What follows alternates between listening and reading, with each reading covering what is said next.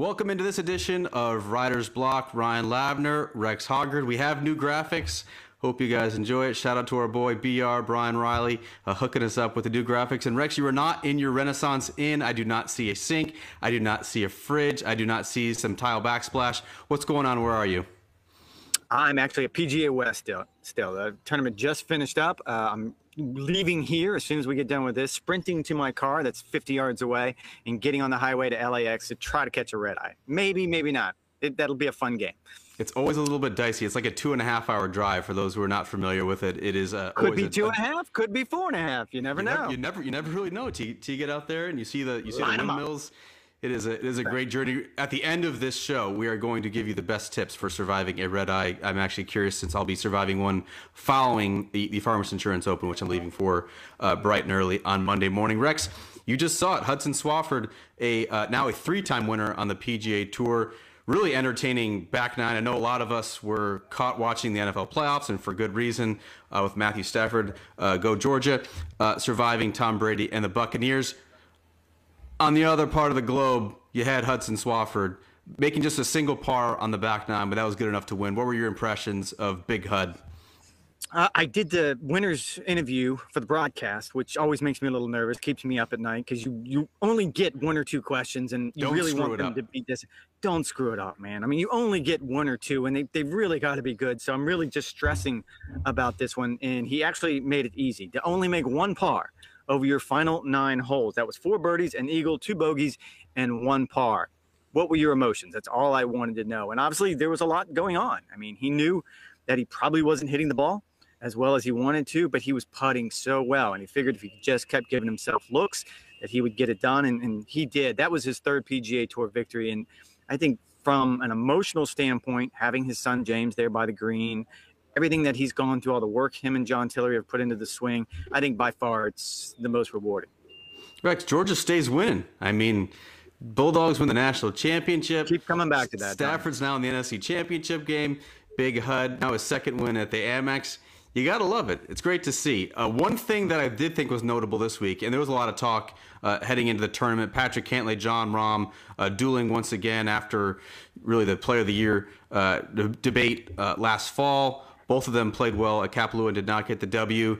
But Jon Rahm found himself in a little bit of a social media hot water. Rex, I want to get this quote right because he was videoed coming off one of the greens. He called. Are you sure you want to get the quote right? Are you sure? Yeah, he called it a piece of poop setup contest week. He was referring to the setup at the golf course. Obviously it was a birdie fest. Hudson Swafford won it at 23 under par. Really, the past champions in this event have actually been deeper under par. Patrick Reed even was 30 under par just a couple of years ago. Was Rahm's beef legitimate, or was that out of bounds? Well, it was neither. I'm not going to go with either of those. I'm going to state the obvious on both fronts. Apparently, he's the only person that did not know that this was going to be a putting contest. It has always been a putting contest since they played it in 1960 for the first time. Jon Rahm won this tournament. Jon Rahm is a past champion in this event. Of course he knew it was a putting contest. So apparently he's the only one that didn't know it was a putting contest. But the other half that I really wanted to dig in on, and we appreciate this, everything he went through last summer, and I think we both marveled at it. We both wrote about the idea that somehow he's found a way to control. He can have some anger issues. We've seen it in the past. He can run a little hot on the golf course. We marveled at it, and I think we glossed over the idea that same DNA. He is still the same guy that can run a little hot on the golf course, and that's what we saw. And I don't want him to change. I never want him to change. The beauty of this is when you ask John about getting mad about a certain shot or a golf course setup, he doesn't understand what you're saying. In his mind, that's just the way things are. That's the way he processes information. It's fine. It's very successful. He's the world #1, but he can still run a little hot. Are you saying that as a Central reporter, first of all, it was your responsibility to go up to Jon Rahm today after his round and say, John, microphone in his face, can you please offer some thoughts on the setup this week? Look, he is always going to be emotional. I think the tantrums are gone, thankfully. That was really what had kind of deterred him in the past and got him a little bit sidetracked. I'm fine with the passion. I'm fine with the fire. I'm fine with him popping off about this. However, there are some little delicacies here, why Jon Rahm is even playing the American Express. This is not a tournament typically you would think that he would want to play. He is represented by Lagardère. That's operational of the tournament. That is why Jon Rahm is playing in the desert. Good players, great players, elite players, such as Jon Rahm, do not want track meets. They do not want to play Birdie Fest because their advantage is gone. Jon Rahm won the U.S. Open because he handled one of the most difficult courses that you're going to find throughout the year on the PGA Tour, and he also executed the shots, which is what you want to have. Anyone can make birdies on the PGA Tour. Anyone can shoot 20 under if their putter gets hot. That's not where you're going to be separating it. Jon Rahm, to me, that's a fair criticism of the event. He also knew what he was getting into. I think this week at Torrey Pines, he'll be a little bit sharper, and that's kind of more in the elite players' wheelhouse, a tournament that really stresses them out. Moving on, Rex, you had a little bit of news and notes this week following a report from the Daily Mail with Padraig Harrington singing the praises of Luke Donald potentially being the 2023 European Ryder Cup captain. This is about the time of year that we tend to get these decisions from the European side. Have not had that. Probably a couple reasons for that we can get into. Luke Donald, you had an opportunity to catch up with him over the weekend. What did he say about the potential candidacy next year in Rome? Before I get to that, there's so many layers to this particular onion, isn't there? I mean, we look at it and it seems like, okay, Lee Westwood is the obvious next choice, but he has pretty vocally taken himself out of consideration because he still wants to compete, and certainly what he did last year on the PGA Tour. Does he, or are the Saudi riches coming after him? I don't even think on his case that's what's going on. I think the bigger deal is with Henrik Stenson, because in a lot of people's mind, I think Henrik would have been number 2 on that list. And that's where the Saudi riches start getting involved. Are you going to take the big money and go to the Super League and whatever that's going to turn out to be? Or are you going to take your turn as a Ryder Cup captain? I found this fascinating. Padraig is one of 5 people on that selection committee. So he is a big voice in that room. He was the previous captain. He is going to be the one that's probably going to be heard the loudest. Luke Donald has served as a vice captain many, many times. Now, he said he was honored. He said he was a little surprised. He said that this is something that he's dreamt about for a long time if he has the opportunity. The part that I found fascinating is I also caught up with Graham McDowell about this, and Graham pretty much said the same thing that Padraig said. So I think a lot of guys are getting on the same page when it comes to Luke Donald. You wouldn't think that Padraig Harrington, the past captain for the European side, part of the 5-man committee, you wouldn't think he would actually float his name publicly if this is not going to come to fruition, right? Like, okay, one member of the 5-man panel is floating this name, and then all of a sudden they go to Robert Carlson, or perhaps Henrik Stenson has a change of heart, or they go with some completely wild card. It does make a lot of sense that Luke Donald would be that captain in 2023. Past captain, or past player, obviously extremely successful, part of that historic team in organized, has the respect of the team. Organized. Yeah. He's been a vice captain in what, three or four Ryder Cups previously? Four. Yeah, 4 as a player, 4 as a vice captain. That's right. I think the part that stood out to me, and Graham said this, and I had to think about it, and Graham said he knows how to keep control of a team room. And you don't realize how important that is until you actually get to a Ryder Cup. So I think he's got a lot of things going for him. Luke Donald, you would think on the U.S. side, you might be looking at a Zach Johnson type. Those are 2 guys who are cut from the same cloth, aren't they, Rex? Very similar as players, very astute minds, very thoughtful in their responses. I think both of them would make great captains, and that could actually be one of the more kind of tactical or strategic matchups that we've seen captains-wise. I know they get too much blame for defeats and too much credit probably when they win, but in the lead-up to what is probably going to be a significant home course advantage for the Europeans, I find that very, very interesting. Who would you give the edge if it just so happens to be Luke or Zach?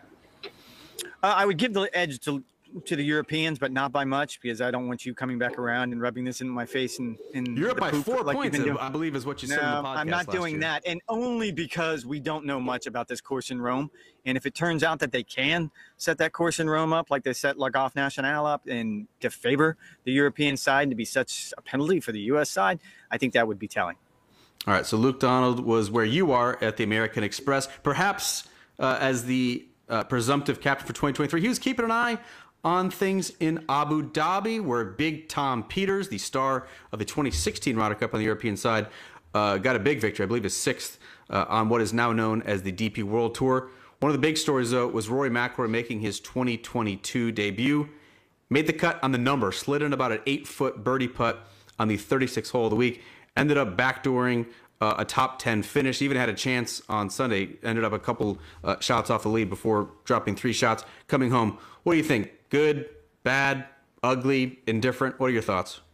But doling out grades, I'm usually pretty cool about these things. I'm going to go B- simply because it's kind of what we've expected from Rory the last few years, where he's going to come out a little bit slower. And I'm not talking about his first start of the year. We ran that graphic last week, which is amazing when you look at what he's done in his first start of the year. I'm just talking in general at tournaments. He seems to maybe not have the focus that he needs on a Thursday and Friday. And then once he realizes, oh, I need to make the cut, and oh, I need to make a run, I think that's what we saw. 72-75 to open the week, 67-69 to close the week. And that 69 is a little misguided because he had an opportunity late in the round and probably just started pressing and made some ugly bogeys that he wouldn't have made otherwise if he not been so far behind.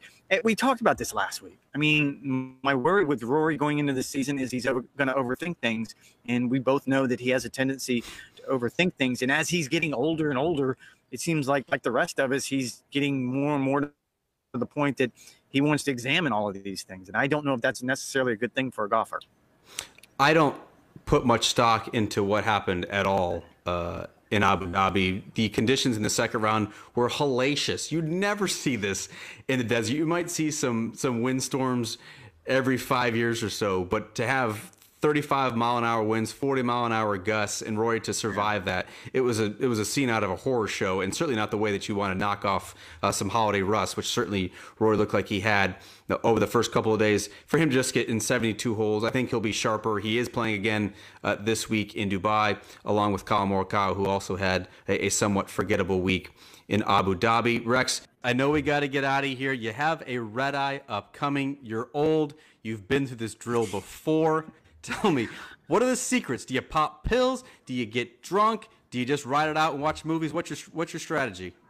Two of those things. Yes, two of those three things, I'm going to say. This is very, very clear. This is down to a science. And look, anyone who's ever taken a red eye out of LAX knows there's an In-N-Out burger right next to the airport. You stop at In-N-Out. You reward yourself with an In-N-Out burger. I usually get a double animal style. It's very, very good. I do it because I've been in California for 7 days, and that's what I deserve. You get to the airport, you have a cocktail or two. Try to limit yourself to 2. And then when you get on the plane, and this, you need to pay attention. Write this down, Lav. You take 1, not 2, just 1 Tylenol PM, because trust me, you don't want to take 2. There's some bad things that end up happening. Shirtless Rex Hoggard was seen stumbling through the Orlando airport on Monday morning. Also In-N-Out Burger.